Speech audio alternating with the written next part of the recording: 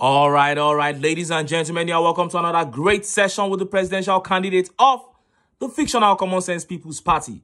Now, I have said countless times on this channel that the evil that the APC is dishing out will eventually touch every member of the society, including those supporting them as a result of meaningless sentiments like tribe and religion. And we are beginning to see everybody become a victim in one way or the other. First of all, TINUBU's poorly thought out economic policies have caused severe hardship in Nigeria. Can you begin to imagine the rate of depression in Nigeria right now, with inflation at an all-time high at a time when unemployment is rapidly on the rise? Now, is there any ethnic group or religion that the inflation and poverty did not touch? None. Secondly, we have seen how the APC have been going from state to state, using the judiciary to snatch people's mandates in the gubernatorial elections. Even Kano State was not spared. The Muslim ticket is about to impose a rejected man on Kano as governor. And now, the federal government wants to begin to deal with Nigerians mercilessly on an individual level. The APC government, using the EFCC, is seeking to enact a fresh law that will deal mercilessly with Nigerians, especially young people, regardless of your tribe or religion. Before I show you details of that update, let me quickly show you this update coming out of the Redeemed Christian Church of God. Look at how the papers reported it. Fighting Nigerian leaders fruitless. Pray for them, Adeboye.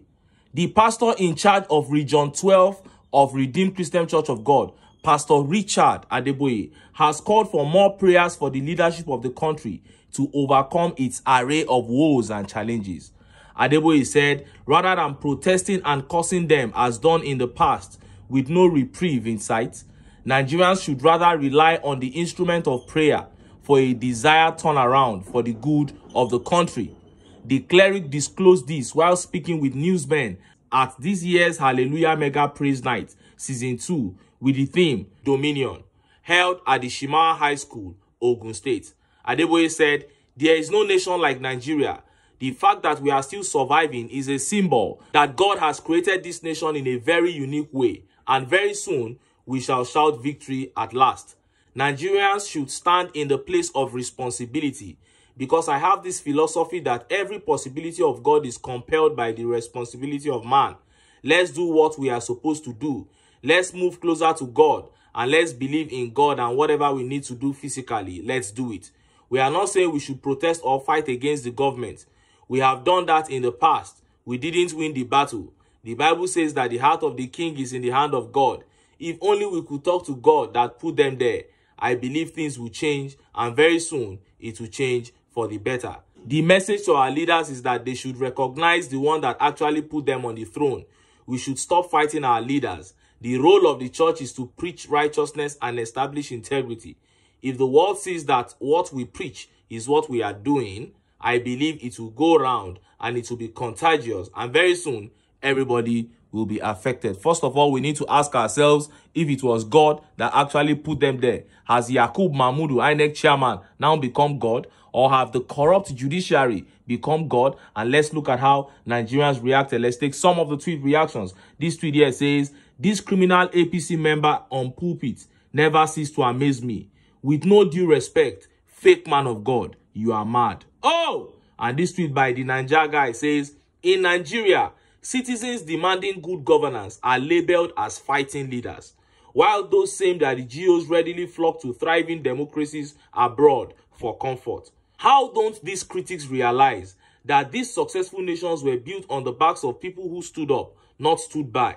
You go abroad to enjoy the fruits of other struggles for good governance, yet ridiculing those fighting the same noble battle at home. This is hypocrisy at its finest, and it is unfortunate it mostly comes from daddy GOs who are also milking the already poor masses dry. No to hypocrisy. Oh, and this tweet here says, the church is mainly the part of our problems. You prayed for Ahab for 8 years. What was the outcome? Now we should pray for Saul. God will never do unto man what man can do for themselves. And this tweet here says, what do you say when you hear billions of dollars looted by the same leaders? You are one of the problem in Nigeria today, Oga Pastor. Chai! And this tweet by Aye Mojuba says, Nigeria's challenges are rooted in physical issues, not spiritual. The difference between a victim of the devil and an agent revolves around the control of their willpower. It is not possible to solely pray out an agent. They must be cast away due to their active involvement. Wow. It is such a shame that most of our pastors have sold out, calling for prayers when the people should be taking actions. Even the Bible says faith without work is dead. And of course, you saw how disrespectful some of the tweets were. The so-called men of God have sacrificed their relevance on the altar of support for the APC. Shout out to men like Bishop Oyedepo, Pastor Paul Enenche, Pastor Buba, and a few others who have stood for the truth, who have stood for righteousness. May God bless you. Now, let us look at what the federal government and the EFCC are cooking. Look at how the papers reported it.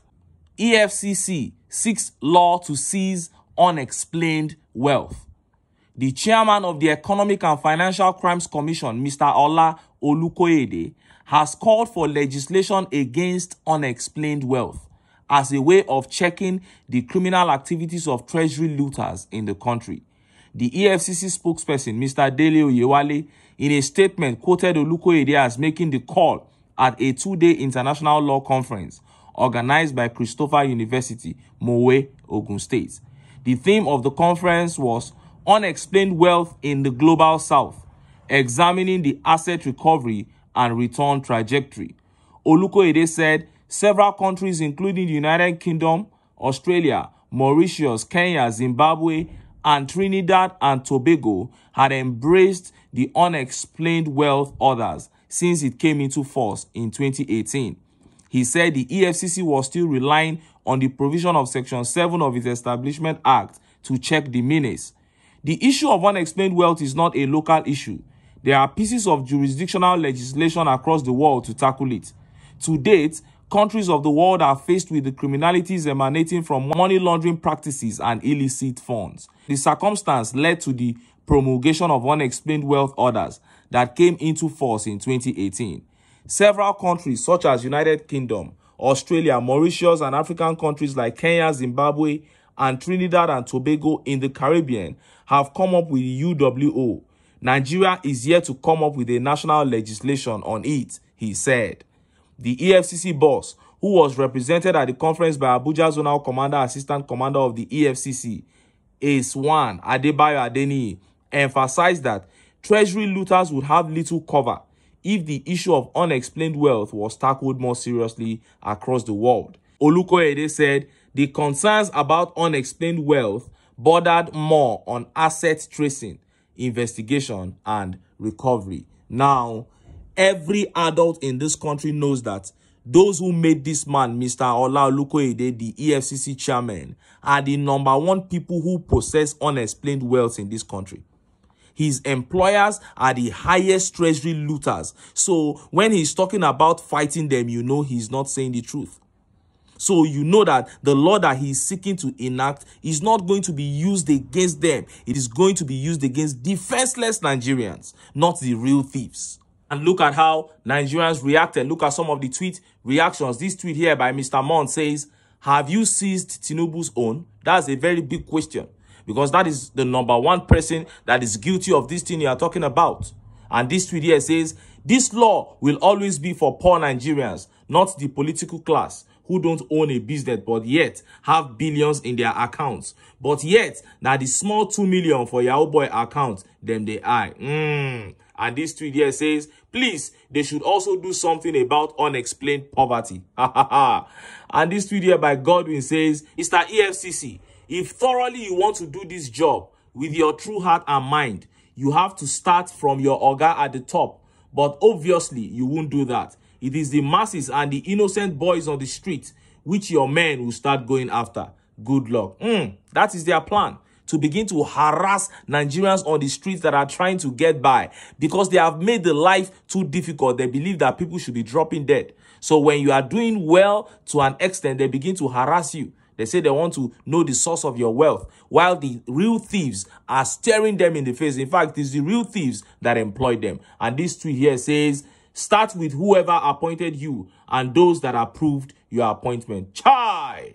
And this tweet here says, if this law is passed, trust me, it's going to only work for the non-political average men on the street. Everybody already knows. And this tweet by Cyril says, it is still the masses they want to bully, as government can't borrow anyhow anymore. They now want to forcefully take from the masses. Chai! Well, like I've said several times on this channel, nothing surprises me about the APC anymore. And this is how Nigerians will continue to suffer until these people are kicked out of power. Anyway, make I leave them here. Make I still enter town. Make I go get some ogbonge political news where una go like. Why? Because of una. Now I dey here. So, don't go away. Don't go.